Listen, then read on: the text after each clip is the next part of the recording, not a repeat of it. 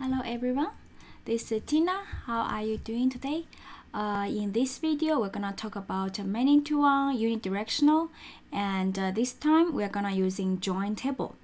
So from last video, we talked about the join column, right? Which means when we have the person has many address belongs to one of the person.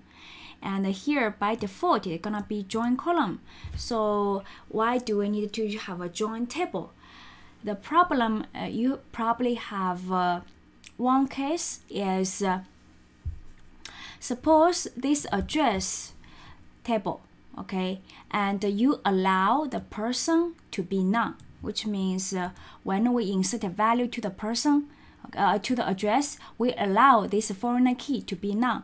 And if we have so many records which the person ID is none inside the address, we will think this is not a normalized table, because for a table is normalized, it doesn't allow more than one non-column, okay, non-value record rows. Okay, so in this case we can using join table to solve the problem. Okay, so let me show you how to using join table. Very simple. Here by default is a join column, and we're using join column annotation to specify a customized foreign key name, right? And to using join table, we just tell Hibernate force it to using join table, and here we can give a join table name. What do you want? We can using person address. Okay, I think the name is not optional. Okay, I would think it's optional. Anyway, normally we will give, and then we will give so if we I'm not sure if join table the name is optional. We just do a join table and see if it has a problem. Okay, normally I will customize my own table name and also the column name in the join table.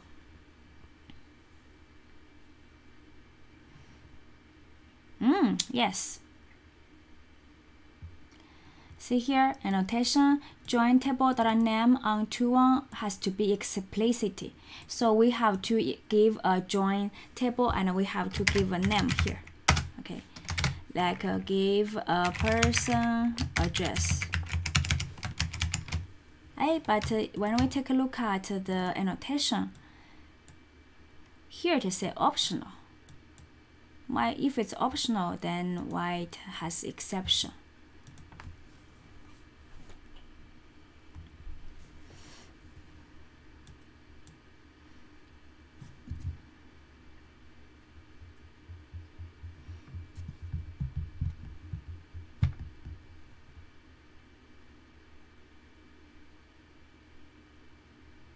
Okay, so from here probably you will already see here I have 1 table, 2 table, 3 table, and let's take a look at this one.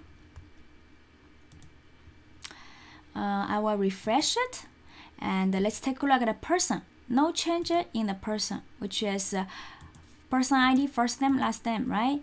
And let's go to address. Address here you want to see this foreign key. Okay, it will only has a three column.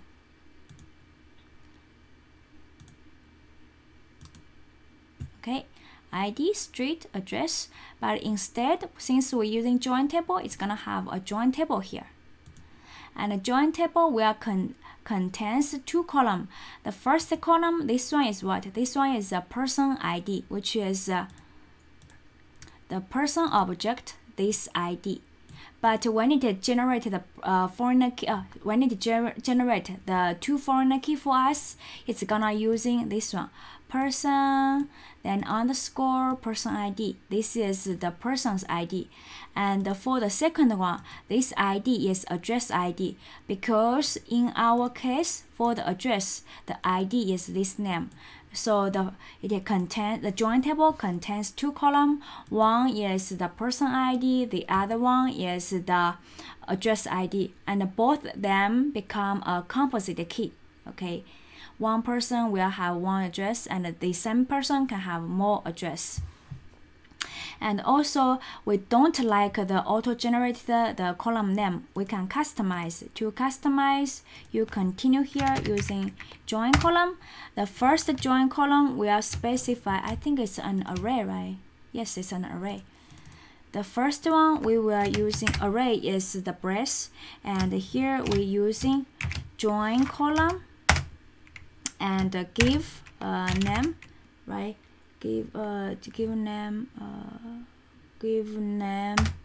equals person ID, and we also need to set for the other side, which is inverse join column. This one is to set for the address ID, and here we're using name.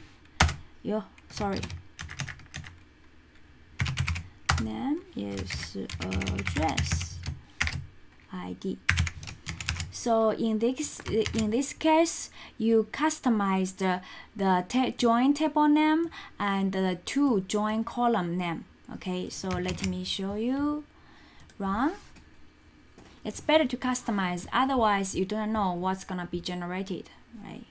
And it probably is gonna be very ugly.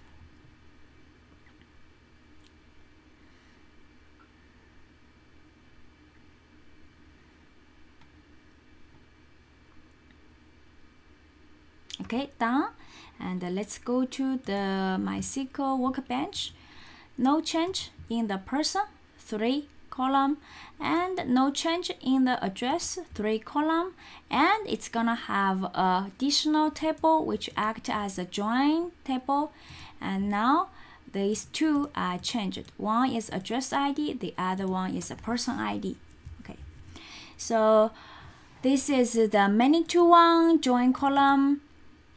And when we're using ManyToOne, when we're using a join table with the ManyToOne, it's most of the case is you allow the address to have a nullable, okay, nullable records, rows, and for a nullable, as a normalization doesn't like a nullable columns.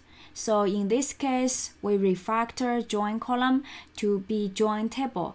So if we don't have, if address doesn't have a person, right, then there's no record in the join table. So for the person table, address table, and a join table, in this case, person and address, all of them will be normalized tables. But if we only has a person and address, and if this column foreign key has lots of nullable, the address is not a normalized table. So choose what you want. Okay, that's it for this video. Thank you for watching, and see you next time. Bye bye.